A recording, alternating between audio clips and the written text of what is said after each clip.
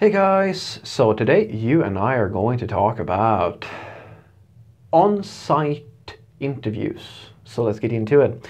So the question in question today was a little bit of a story, but it went something like, Frederick, I have done my first interview with a big IT company and I was asked to make a small Vue application with Node.js as the backend, and now they're bringing me on site and I'm told that I'm going to go through a series of other interviews where I'm going to talk to the head of engineering and so forth. I'm a little bit worried because I think that they might give me a coding challenge, and I'm not sure I'm up to the task. Is it normal for you to get this far into the process and still be forced to do coding challenges? And the short answer is yes, it's very normal. Let me explain. So what you should know about first and foremost, the interviewing process or the recruitment process of a programmer is that it's absolutely horrible most of the time, well, a lot of the time. They are so bad, so many of them, that you have, and this is the thing, right? Nobody really talks about this when they want to sell the idea that you should become a software developer. Yes, it's great to be a software developer as long as you have a job. It's not that great when you're going to get one because there's so many hoops to jump through. And as the subscriber is touching on, it's actually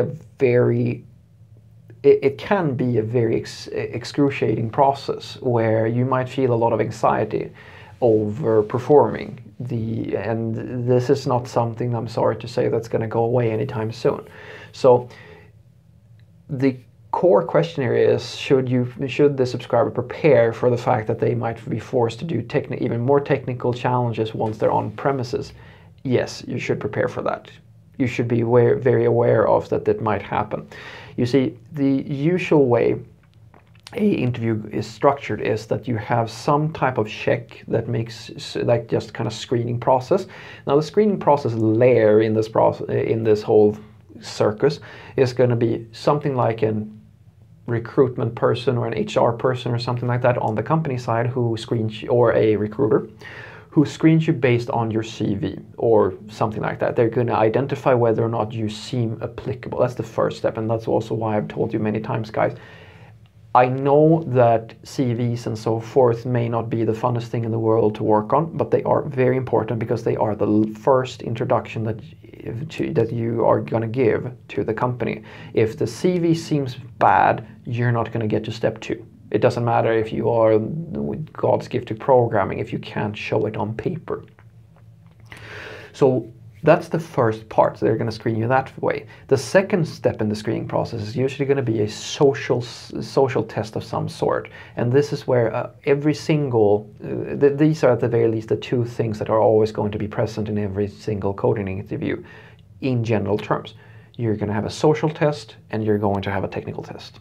Which order they come is hard to say because it depends a little bit on the company. Usually what happens is that they make an introduction, you talk a little bit, and then they ask you, are you okay with taking a code test? So either they're going to just send you a code test that you can do at home, as in the case of the subscriber, or something similar, or you'll get like a challenge of there's platforms that will test you on coding stuff, related stuff as well. So either a project or some type of coding challenge where you should implement an algorithm. And you will get a unknown time period. They will tell you have 2 hours, 3 hours, 7 days, something like that. It all comes down to, what you need to do. And each company is different. Some of them are really, really unreasonable. And I have bad memories, but that's a different video, from people giving you exercises that will literally take days to complete, and that's just normal because, hey, you really want this job, right? And I kind of go, no, I don't. Anywho,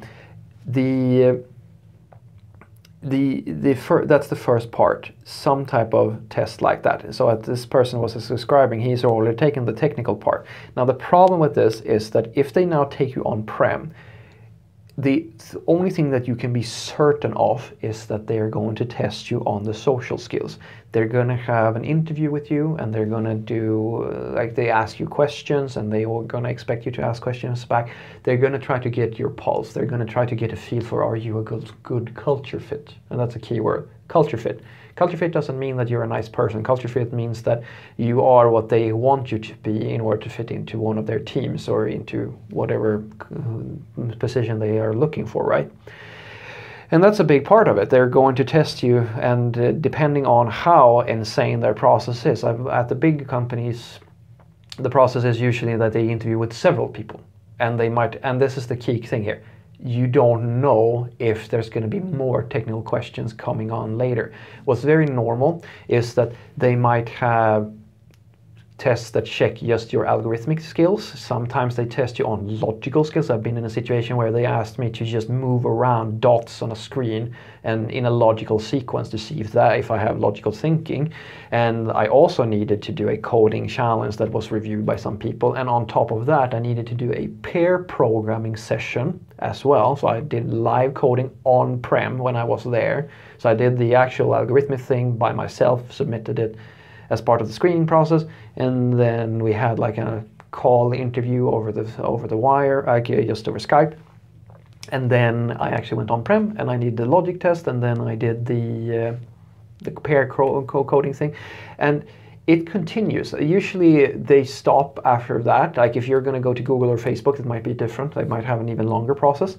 And then they might have what we call the whiteboard test for you, which is more of architecture type of thing. Do you know how to design a system? Do you know the components in how a distributed system works, etc., etc. So the thing is, you honest to God, you can't really know if you're in the clear, if you're going to get another hard technical challenge, because depending on the company, they might have several of those. And they might test you in different ways. The only thing that you can be certain of is that they're going to test you both your technical skills, and they're going to test your social skills. So you're going to have to prepare. Even if you're on-prem, you're not out of the woods yet, I'm sorry to say. So what I want you to take away from this is that the recruitment process in IT is insane. It's absolutely horrible for the vast majority of us.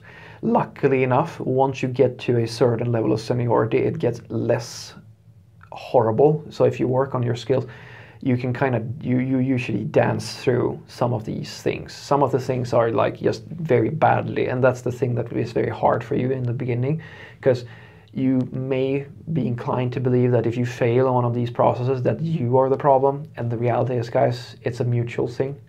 These processes, some of them are really, really bad.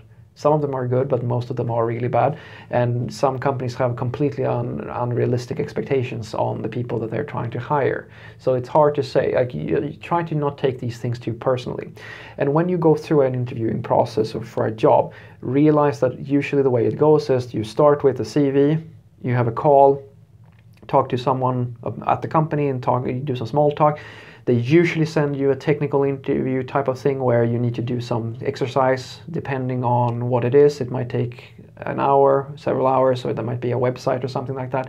Some technical challenge before they take you on-prem, where you go and meet them, and then they, at the very least, they're going to have some type of deep interview with you, trying to figure out your value system, things like this.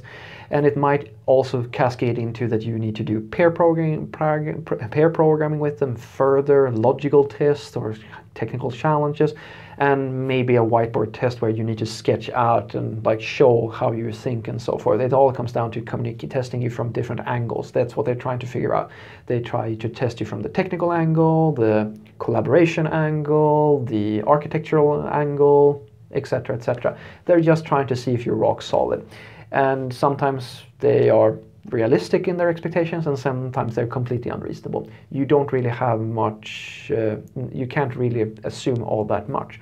But what I can tell you is try your best and be transparent and genuine. Show an interest in the position and be clear in your communication. And that's going to take you more than half the way. Have a great day.